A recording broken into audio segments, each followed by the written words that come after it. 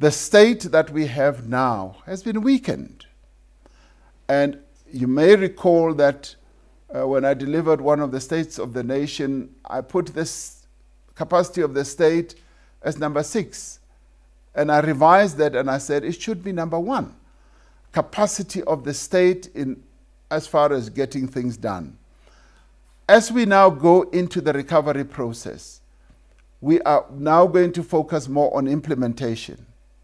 And this is where I want to see the implementation taking place, and it will be directed from the President's office.